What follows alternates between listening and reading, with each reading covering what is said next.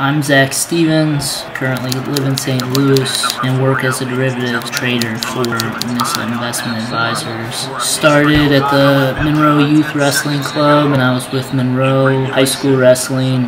I got recruited to the University of Michigan, 4-year starter, 2-time team captain. My senior year, I was able to become an All-American for the University of Michigan.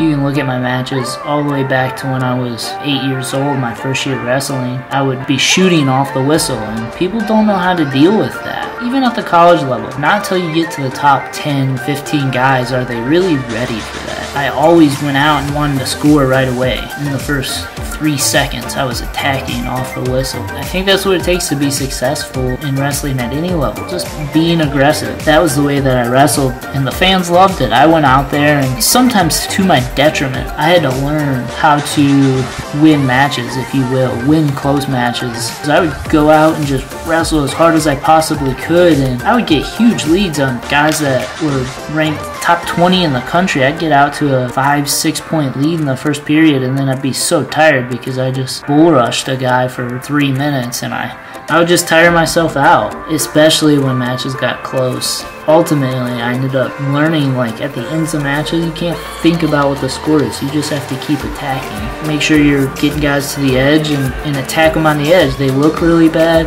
You don't give them an opportunity to re-attack. That was something I had to learn. I evolved and learned how to adapt to wrestling better guys and being in closer matches, and ultimately that's what got me on the podium.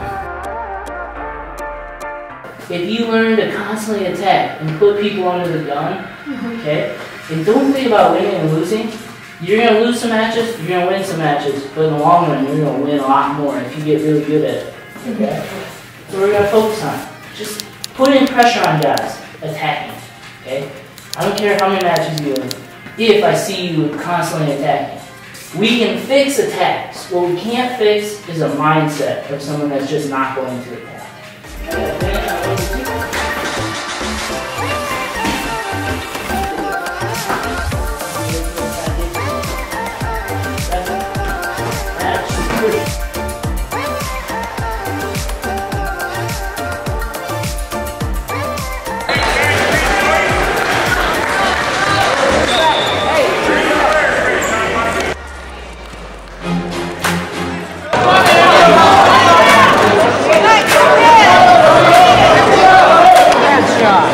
No, but I saw it.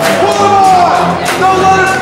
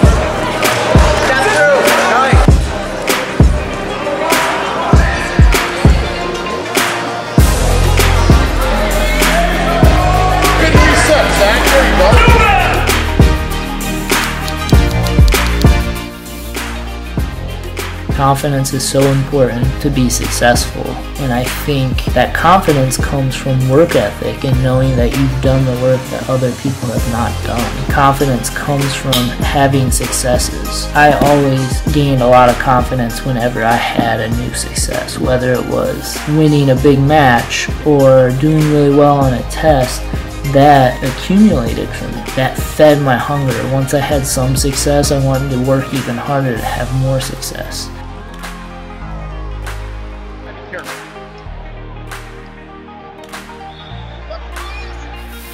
Oh, nice throw there from Stevens. In high school, I was lucky enough to have a wrestling coach who's really big on goal setting. After learning those goal-setting skills that I just continued to apply to other areas of my life, I've done that in my job, and it's a reason why I've been able to be successful. I look at them all the time. That's a really important part of goal setting. You've got to constantly look at them.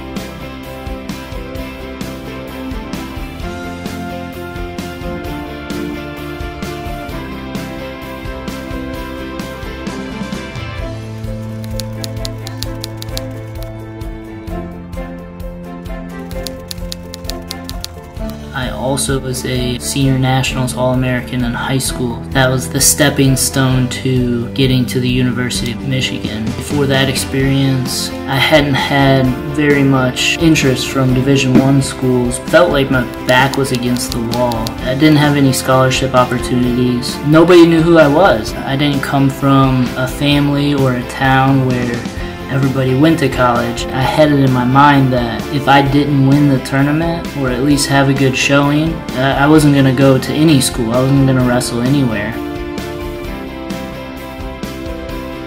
I won my first match against a really tough guy.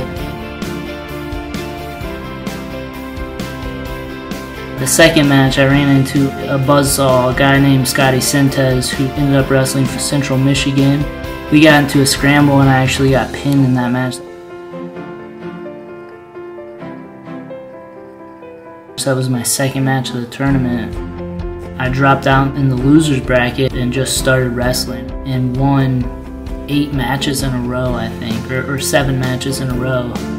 I ended up finishing 8-2. I lost for 3rd. I was walking off the mat, I ended up with 4th place, and I was ticked off because I lost. I was getting ready to kick over a garbage can or something. As I was doing it, an older gentleman came up to me and put his hand out and said, "Hey, I'm from Boston University. I want to give you a full ride." From there, I got offers from a number of other schools, all based on that tournament.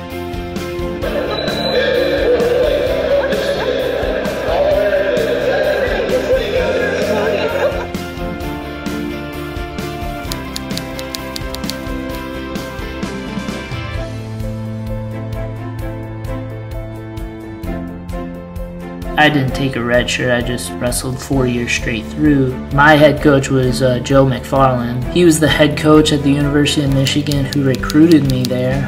Having Joe McFarland was huge to my success in college. He was about the same size as me. He was, an excellent wrestler. In college, he was a 4-time All-American. He made the finals twice. When I showed up my freshman year, I was not ready for college wrestling. I was ready to put in the work though. Joe McFarland saw that, and there was nobody else in front to wrestle in the 133 spot. He knew I was going to have to be there. So one morning he was like, "Hey, you want to get a morning workout in?" And I was super eager. I've always been very eager to please my coaches, managers, supervisors. And he was like, "Hey, you want to get a morning workout in tomorrow?" And this was before school even started, my freshman year. Joe's like, "Let's do a workout tomorrow." And I'm like, "Sure, what time?" And he came and picked me up from the dorms at 6 a.m. We worked out for 2 hours, and what did a workout consist of with Joe? As I said, he was a 4-time All-American, and a world silver medalist.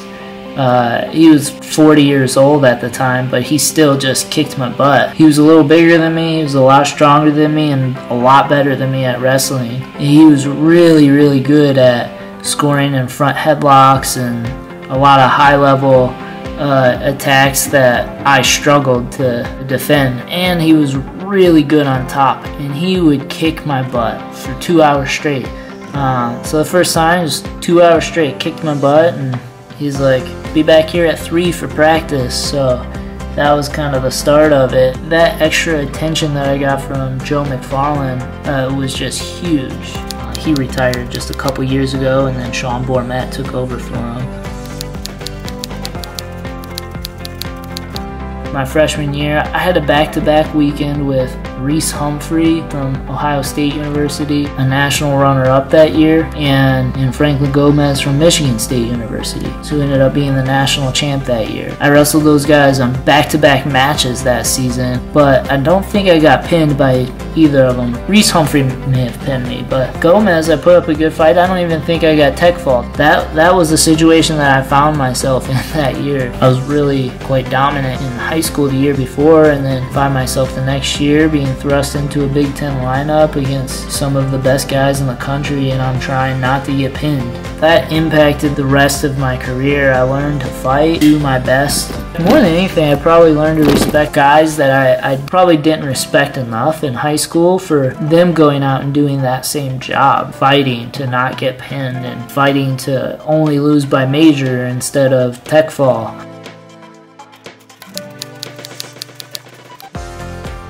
Top wrestling, I did a lot in high school. I was really good at catching wrists. I pinned a lot of people with a stack. I had over 100 pins in high school. I think 125 or 130 pins out of 190 wins. I pinned most of the guys that I wrestled. My middle school coach pushed on us, you're not there to just beat a guy, you want to pin him. So I was relentless. I would just go between 2 and 3, 4 different turns, and that's what it takes at any position in wrestling. You gotta chain things together and just be relentless on it. You can't let up. You might have 2 or 3 moves that you love to do, and you try one and that doesn't work, and then you go to another one that you really like and give that a try, and it doesn't work, and you go to the third one and that doesn't work, and then you go back to the first one. Eventually you get them to work together. Or if you're working on one body part, you work on the guy's right shoulder, and you just keep working on it, and he keeps fighting, and eventually he's like, alright, I'm done, you can have it, and they pin themselves most of the time.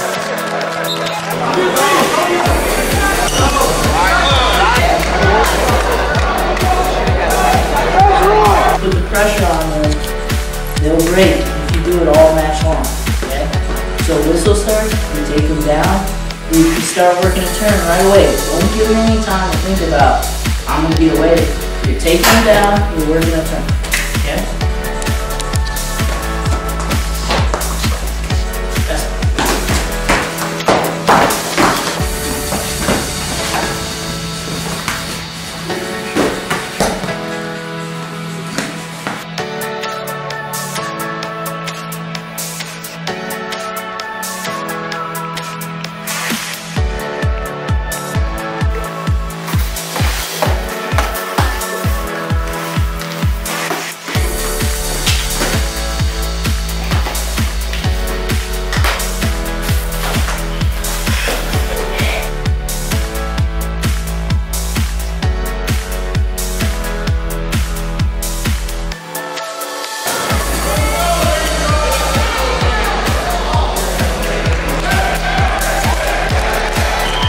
Stuff my head right under.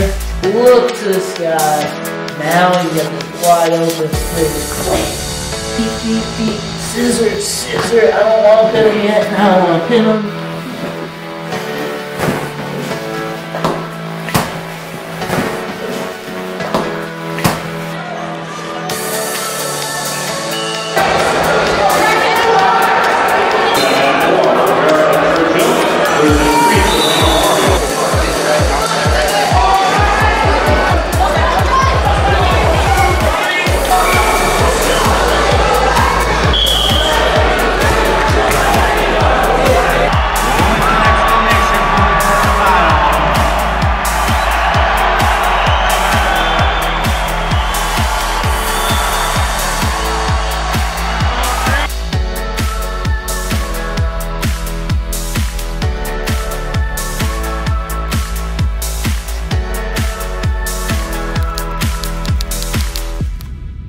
head in the hole was my go-to front headlock technique. Started doing it in high school, really because I saw Brent Metcalf and all of the other Davison guys do it. Their coach, Roy Hall, was an excellent coach. First time I saw that was those guys doing that move in high school. That wrestling style, beat them up with your hands, pull them down and run around them, was appealing to me and worked well. It led to a lot of success for me in high school. My success on that came from, I would anticipate the shot coming. You can see as the guy's shooting, I'm already getting an angle and ducking my head under their arm before they even realize that I'm going into a front headlock offense situation. By the time that I would get a good angle and get my head buried in their armpit, I was able to apply a ton of pressure and make it very difficult for them to breathe and create a chain wrestling situation that led to 5 points instead of just a takedown. Yeah, the front headlock, head in the hole, was huge for me in high school and in college. I had a lot of confidence in that move and I was able to get it on anybody.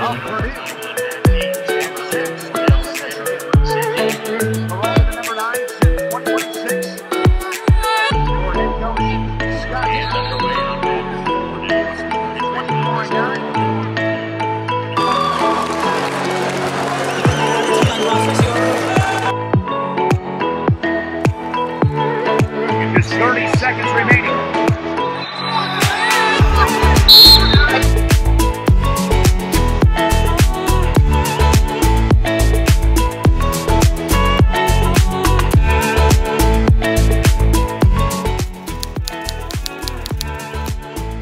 You got to keep these guys down. So that was really a point of focus my senior year, and I worked on it a lot in practice, and there were a couple things I ended up being really good at. One of those was a bow and arrow. I got 4 or 5 pins, which is a lot in the college wrestling season. If they got out of it, I went to something else for 10 seconds, and then I get back to it, and they're like, oh great, he's got my leg again, and he's going to pull it up, make my foot touch my head. Nobody likes that. It's a terrible position to be in, and I was able to consistently get guys there, and they would just quit. 21 seconds.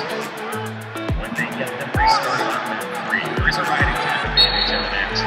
Stevens looking for more near fall. He's got 20 seconds. Painful position for Kuroga on bottom. This is painful.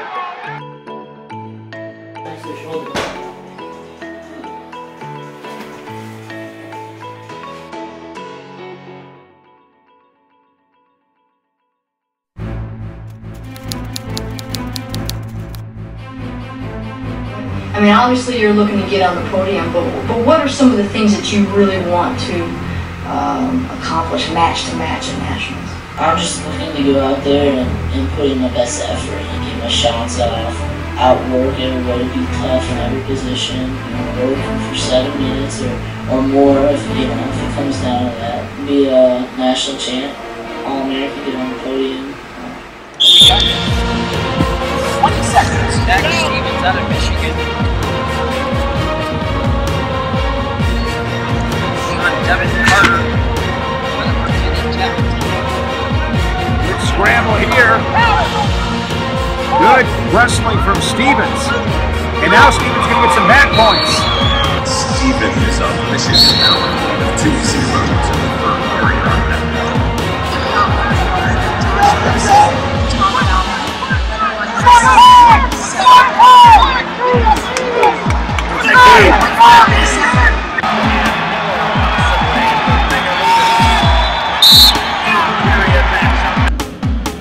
Trying to kick away, and he kicks out of it and gets the reversal. Kicks out in front.